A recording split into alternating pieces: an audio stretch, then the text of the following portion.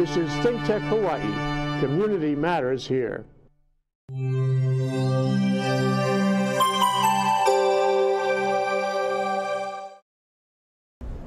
12 o'clock on a given Friday. You know, I am not Stan Osserman. I'm Jay Fidell. I'm standing in for him. I'm standing. You get that? I get it. Standing in for him. Nicely done. Thank you. And that's Jon Nouchi. He's the Deputy Director of the Department of Transportation Services here in the City and County of Honolulu. And we're together on Stan's show, The Hydrogen Man. I'm not the Hydrogen Man, but we can talk about that kind of thing. So, Stan, welcome to the show. Thanks for being. I'm sorry, Jon. Welcome to the show. Thanks for being here. Glad to be here. Yeah. So, tell us, you know, I mean, for those who would like your job, tell us how you got your job. What did you study? What was the long pathway that took you there? Well, without being too wordy, my long pathway probably started with where I grew up in Kahaluu. Okay. I lived on a street in Kahaluu. The bus came by, made a left turn in front of my house every day, every hour, for as long as I could remember growing up. And you know, once in a while, my mom or my dad or my popo or gungung would shuttle me onto this bus. And I think that's where I learned about reliable transit. So fast forward through my high school, and I'll shout out to Iolani because they're my favorite, and that's where I went. I did go to college in Los Angeles at University of Southern California, USC, and I studied urban planning. And I had a chance to experience LA immediately post Rodney King.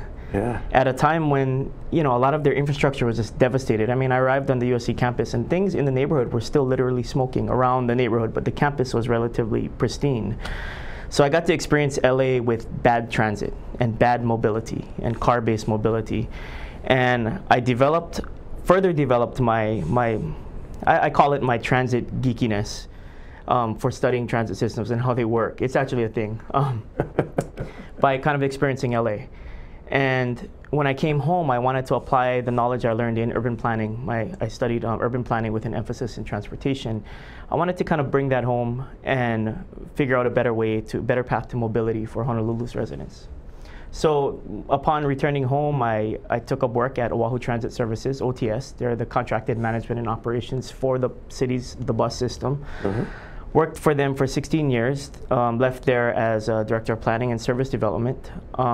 Moved over to HART for a little bit, did Deputy Director of Planning, Environment and Culture, and was appointed in 2016 by Mayor Caldwell to be in his cabinet as Deputy Director of DTS. So I like to actually kind of proudly say, if I'm going to toot my own horn a little bit, I may be the only person on this island who's worked in bus, rail, and paratransit, which is our handy van, to be able to kind of be in the really uniquely situated position to kind of bring it all together now. Yeah. I agree with that. You're perfect. I used to say sometimes, like, I got to quarterback the thing, throw it down the field, and then do the Marcus Mariota, and then catch it again. So, no, I'm not that good. So, Deputy in DTS, what does he do? The Deputy in DTS oversees a number of divisions, which include our traffic signals and technology, our traffic engineering, transportation planning, and our public transit division. Within those falls the responsibility of what's called complete streets, and the city adopted an ordinance to implement complete streets, which equalizes no preference over mode or balances out preference for bikes, peds, transportation, cars, and buses. Complete streets is yours.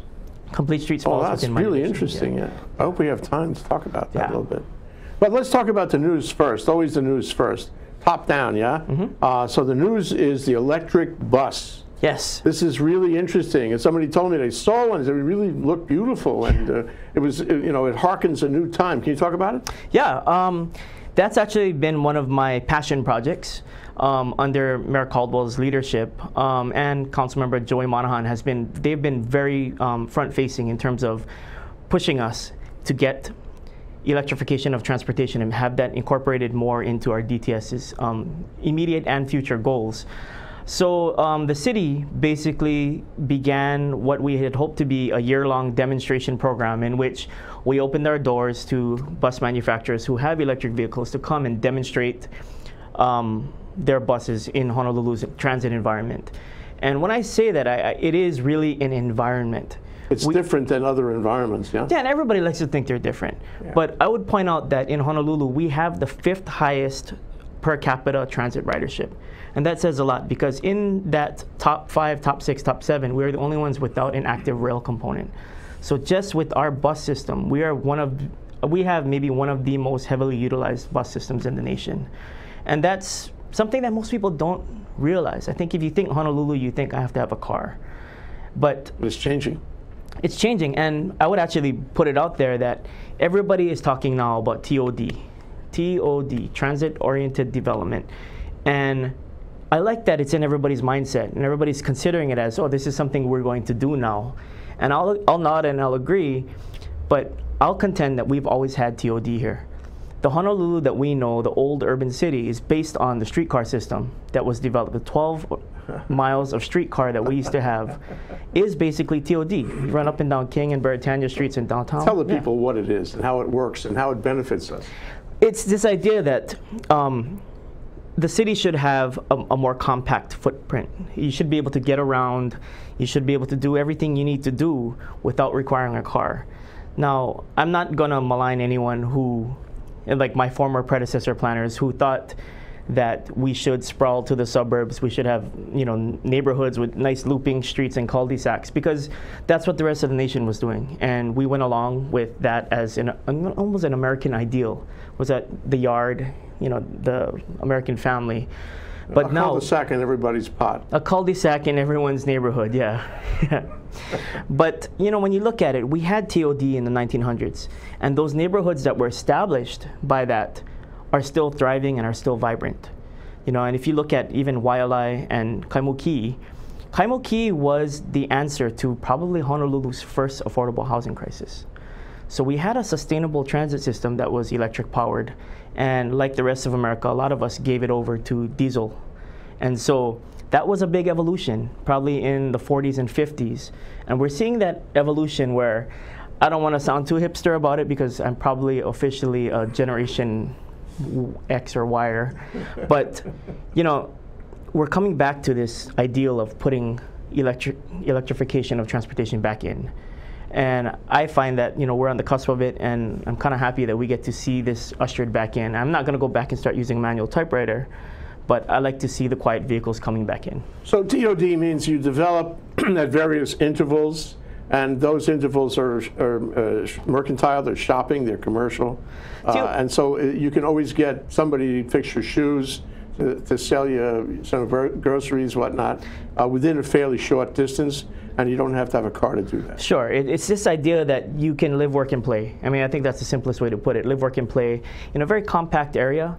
That's not to say that everyone should be based out of their own small little village. We want to give people mobility within the region also, because we still cannot turn our back on the sprawl. The fact that affordable housing exists farther away from the city center. But we want to make sure that people have more of an opportunity to enjoy their own neighborhoods. And neighborhood is community. Neighborhood, it all begins in the neighborhood. That's right. And I agree with you. We've kind of lost touch with the notion of neighborhood, where you say hello to people on the street, you walk your dog, you say hi, all that. And the problem I see, just to compress this part of our discussion, is that we spent a lot of time sprawling. That was the big plan, second city, all that. Sprawl, sprawl, sprawl, sprawl for how many, 50 years anyway. And now, the better judgment is not to sprawl. Mm-hmm. And here we are trying to reverse an initiative that we spent 50 years building. This is hard, and it's hard to get people to turn around too. It's hard to get them on board for this, don't you think? It really is, and we're coming into an era where we want to transition people away from fossil fuels. And I think the mindset is in place. Now, how do we translate that mindset into actual forward action is the rub here. And I'll share something that Mayor Caldwell always tells me personally. And I think he means it maybe as a little joke, as a little knock to me as someone who has an urban planning background. But he'll always say, you planners, you always plan. You guys have a hard time implementing. You guys can plan, but to implement is divine. Is that true? Well, planners like to think about things, right? Is it true that planners have trouble implementing? I think you don't strike me, actually, John, as someone who has trouble implementing. Well, I will say, a planner's job is to plan. and then we hand off to engineers and other more able-bodied members to implement. So our role is to plan, but sure, I mean, planners can sit around and spend hours and hours and hours planning, and maybe nothing will get put in the ground because of that. But we have to make sure that we can articulate our ideas that make sense and hand them off to a more technical set to actually put them in. At the same time, though, if you go to the trouble, go to school, study, learn, commit your life, your thought process to planning, and you believe that your plans are going to go on a dusty shelf somewhere, to me, that's unacceptable. Yeah, it's a little self-defeating. You've got to, if you want to realize your plan, your destiny, your work, have it come alive, have it flower, you have got to follow up and say, wait a minute, we've got to implement this, and I'll go to great lengths. I'll even, push people in order to implement it. So I'm not just handing it off. I'm saying, here, now, let's do it, and I'll help you do it. And that's what I usually tell people who are contemplating a career in planning or contemplating going into the field, even for education. I said, you have to be okay that for every 100 ideas you have, maybe 5 of them will get done. And if you're not okay with that, don't enter this field.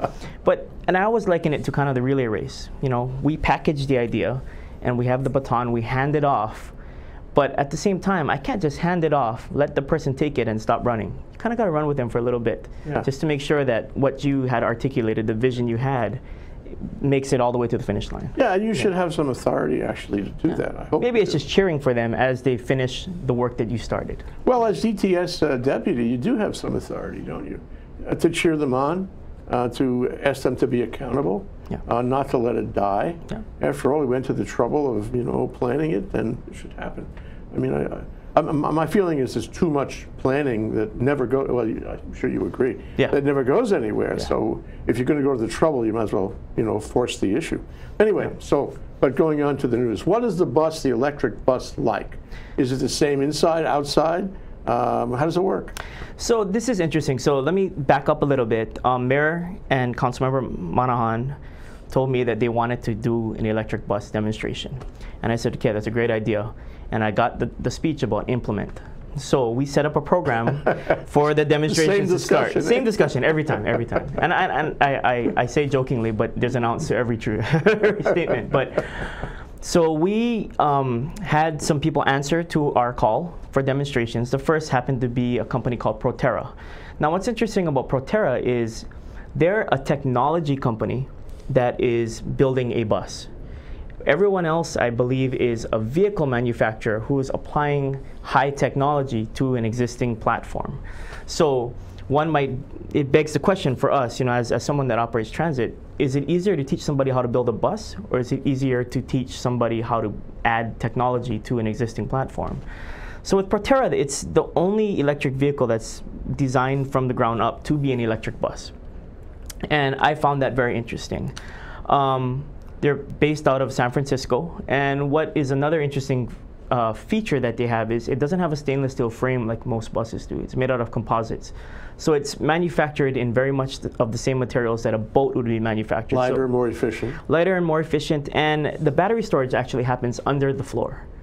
So in every other electric bus, they stack the batteries on the roof because that's where space is available, and they don't have to re-engineer the platform. More stable under the floor, no? So more on the, and so having driven it before and having heard comments from our bus operators who do drive it, they say it turns and it is nailed to the ground. Yeah.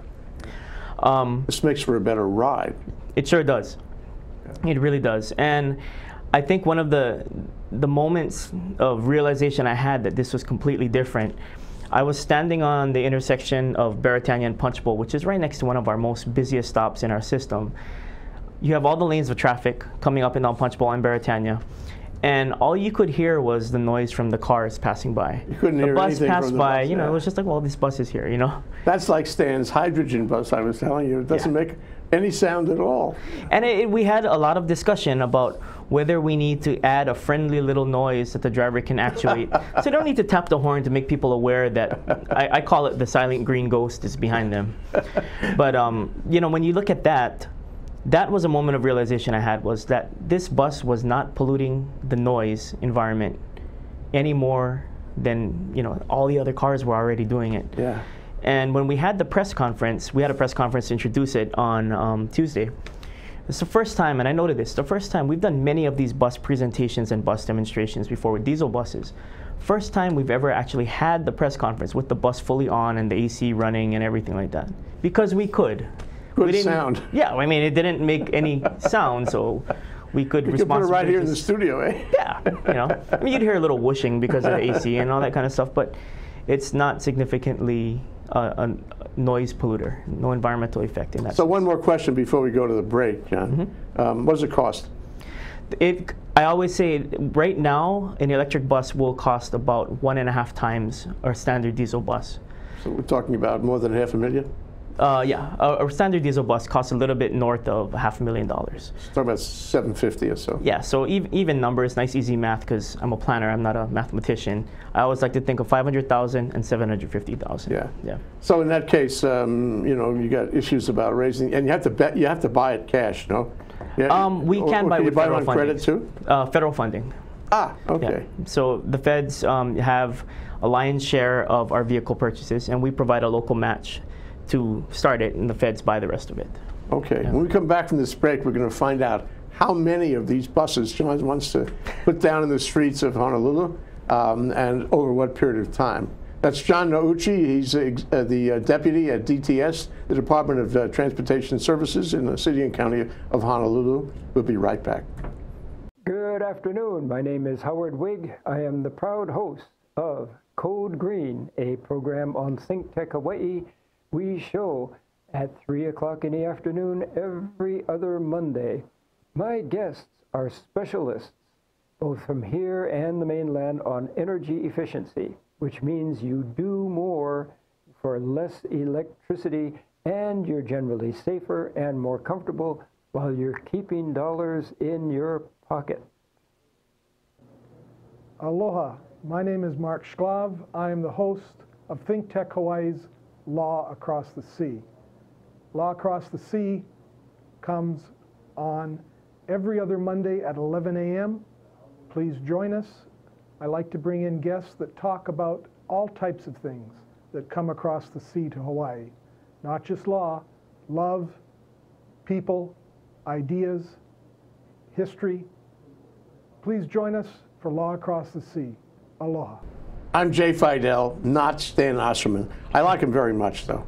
And this is Stan the Energy Man on a given Friday at noon. And we have Jon Nouchi. He is the deputy of the Department of Transportation Services here in the City and County of Honolulu. And we're talking about the new electric bus, among other things. So before we left it, there was a cliffhanger there. How many are you going to get? Over what period of time are you going to take to deploy them? So I'm working under the mayor's guidance that in December, all 4 county mayors gathered on board the Hokulea out in Poka'i Bay out on the Waianae coast. And that was more than symbolic. The Hokulea had just done the Malama Honua voyage and learned how climate change is really affecting the rest of the world. And upon the deck of the Hokulea, all the mayors committed to powering their public and private vehicle fleets in each of their counties with renewable energy by 2045. And Mayor Caldwell gave City and County of Honolulu an advanced finish line, 2035 for all public vehicles. All right, okay. So, you know, it sounds like a lot of time, but really we have 15 years to execute. It's not that much when you start looking carefully. It's not a lot. And I think what we need to do is take stock of the resources that we have, and it's more than just us appropriating money to buy these vehicles. We have to look at the infrastructure and electric infrastructure and see what's available to us right now and how we might grow that and introduce more of the renewables into that electric infrastructure, so we're not just burning fossil fuels to power electric vehicles. Yeah. And I think I like to use that adage, it is good times in the kingdom right now. We have been collaborating very, very, very well and with Hawaiian Electric. They have put a pretty serious commitment to electrified transportation. It's called EOT, and hopefully as we go on, EOT, I won't have to say it means electrification of transportation. People will know what EOT means. They don't know it yet, John. They don't know it yet, so we'll start here. Okay. And part of that issue is integrating our charging needs with what the grid can hold and what the grid can provide. And the city recently applied for what's called a low-no grant. That means low or no emission vehicles. And we're poised to bring in our first purchased electric bus, hopefully by the beginning of next year. And there is a certain story that goes along with that bus that I find, very exciting. We've partnered with our long-term bus manufacturer, Gillig Corporation, out of Northern California. They're an all-American bus maker.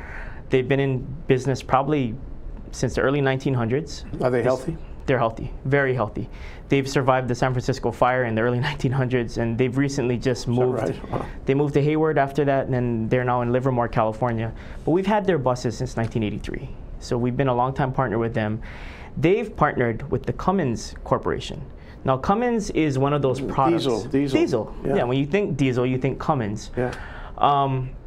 Most people have an experience with Cummins and maybe don't even know it. They're that ubiquitous. They're a $17.2 billion a year Fortune 500 company that their bread and butter in almost 100 years has been diesel engines. Now, they've chosen to turn the corner and go electric. And their first Good electric. for them. Yeah, and so their mindset is there that, go along or be left behind. So I'm glad that Gillig and Cummins, our longtime partners, have chosen to be leaders, and that we're moving forward with them to bring a bus to market as part of that federal grant. Okay, so federal grant, $750 a piece, at least for now. Yeah. Deadline 2035, a city deadline to change out, among other things. I mean, I'm sure there are other changes too, but on this one item, change out all the diesel buses in the city for electric buses, presumably the Gillig? Just for this purchase. Oh, just, okay, but whatever manufacturer it is. Between now, 2018, you said the first one comes a year from now? Yeah, we'd like to have the first one in probably at the start of 2019. 2019, on the road, operating within the schedule, within the fleet, so to speak? Yeah, a normalization, just a regular bus, just one of the fleet. Okay, and then and gradually introducing more of these, maybe the same brand, maybe different, who knows, over time to achieve 100% by 2035, which is 16 years from next year. So, question, how do you have to, how fast can you go on this? Because ultimately it's a matter of the federal funding and the money and taxes and politics and changes of mayor and administration and city council.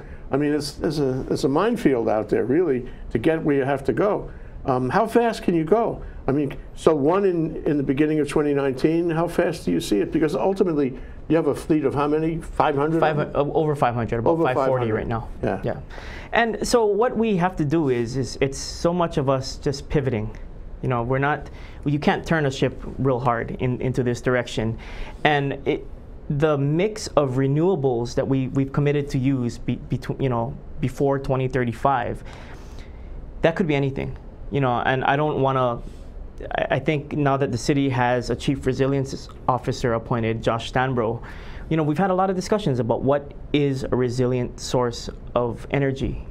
So for me, I think about it, I don't necessarily want a 100% electric fleet, because if something happens that impacts our electric production, we have a transit system that can't run and we have no mobility. So diversity is always good. You're going to get hydrogen? We would consider hydrogen. Hydrogen, I think, is still in the test phases in terms of transit. And electric vehicles were probably there 20 years ago. But now electric vehicles are a reality. They're in place, they're operating. Better and better all the time. Better and better all the time. And the price in terms of battery capacity, storage, and range will go up as prices come down. Yeah. So, electric is one prong. We'll be looking at other, alternatives, including hydrogen. And there's a significant, one of the unique things about our bus system is we do some really long routes. I mean, our Route 55 goes from Ala Moana over the Pali into Kaneohe, runs along the whole windward coast, crests the top of Kahuku, ends in Haleiwa. It's a long way for a battery. It's tortuous grades going up the Pali. Perhaps those get swapped out last with diesel electric hybrids. The diesel can be sourced from biofuels, and I think our biofuel production is ramping up. And while earlier on, the engines were not made to, tolerate a little bit of how the mix of biofuel existed. You know, nowadays the engines are more manufactured to accept biofuels. Okay, so we have electric, pure electric, just Yep. like cars. We have hybrid electric with using a certain amount of diesel. Yeah. Less, but still diesel. And then we have, did I mention hydrogen? Yeah. And then biofuel. That's another one you've introduced. So Yeah. any other possibilities for the fleet as it will exist in 2035? Well, we're open to looking at anything. You know, we really want to look at how we can accept and implement. You know, we don't want something where the initial cost of entry is infrastructure-wise. I don't want to spend, you know, 10 buses worth on just a fueling station.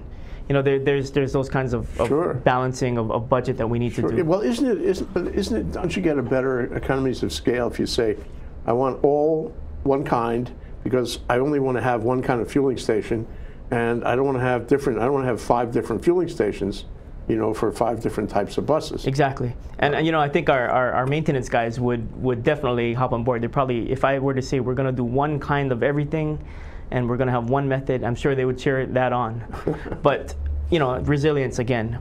If that one source happens to get quashed, we don't have an alternative. Yeah, sure. So we do have different bus divisions or maintenance homes for the different vehicles. So we could diversify our fueling based on where the bus is housed out of. In terms of green, would you agree with me that pure electric, which is fueled by electric generated from pure green sources, you know, purely renewables, is the most pure in terms of climate change and carbon, you know, carbon emissions into the air? So that it all depends. You have to, and I'm glad you mentioned, what did you call it with the utility?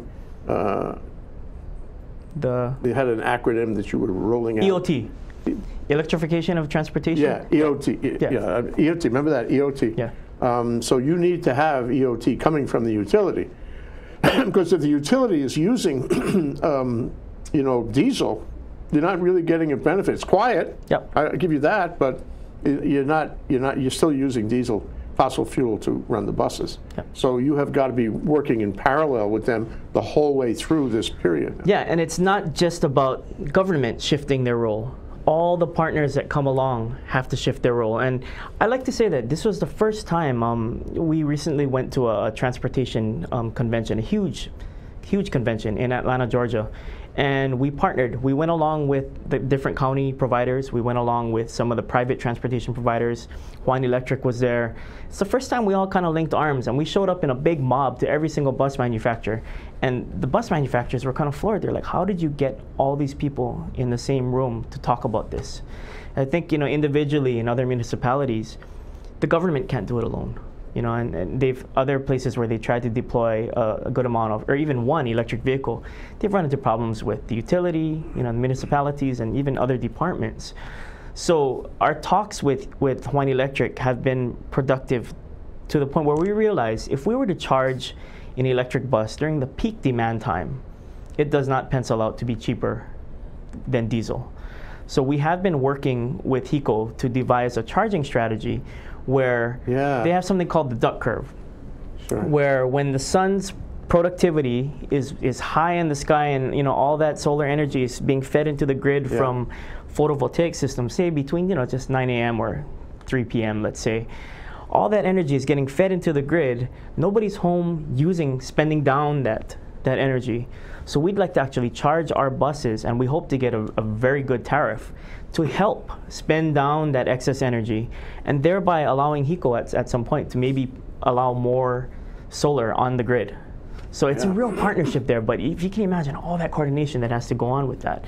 And even for us, we have to upend for what, you know, for the longest time, probably for 100 years in transit. We fill a bus up with diesel, it goes on the road all night, it comes back at the end of night, and that's what it does. Fill it up again the next day, yeah. Yeah, but now we have to bring the bus back, charge it, because that's when it's cheap, and then we see the huge savings in energy costs. Yeah. Yeah. And you know, we don't have time for that conversation now, but you know, similar issues exist with rail.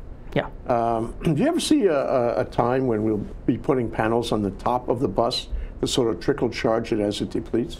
The amount of power that actually is required by that, it probably you wouldn't be able to see the the ratio of energy Wouldn't be production that you meaningful. need. But we have looked at putting charging solar on top of the stations to just power lighting and on those bases. Yeah. Well, finally, our last discussion, so to speak, John, is how do you get this done given all the changes in a free society, with all the tumult of government and all that, and the change administrations. How do you get that done? I mean, let me add one thing I think is clear. You've got to have people trained in planning. Correct. Like you. You're a breath of fresh air to have you there. You're not political, you're a professional, and you're trained in something the community needs. But you also have to get the community up on this. And I suspect that was so when you went to that conference, was it Atlanta? When you went to that conference to see all these people from all over the country, things are changing. People are coming together on municipal transportation, and you're part of a movement.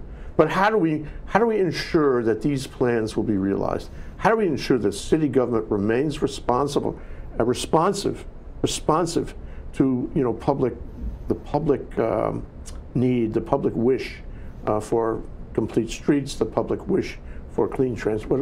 What do we do? And if you wish, you can tell them on camera one. You can turn your chair, you can look right there, and tell them what they ought to be doing and thinking in the years going forward. I don't know that I want to actually address the public right on as a hypnotic thing, but I will address you. While I think you've upsold my role in this, I do think the strength and how we do this, it has to, exactly as you said, it has to be people-based. And in Hawaii, we have a strong base of continuous labor. I might go out with the mayoral administration, but I have to impart upon the people that I work with that these relationships, you build them. So no matter who's in charge, the mindset carries through. And I think that's the seeds of what is being built right now. And with strong partners in the community and the environment, I think there's enough upswell that we can carry these motions forward. And we can just have a better livable community, at least in terms of transportation. Yeah. Thank you, Jon. Jon Nouchi. Thank you. Deputy Director of DTS, Department of Transportation Services here in Honolulu. We wish you a long life and long participation in all of these issues. Thank you. Aloha. Yeah.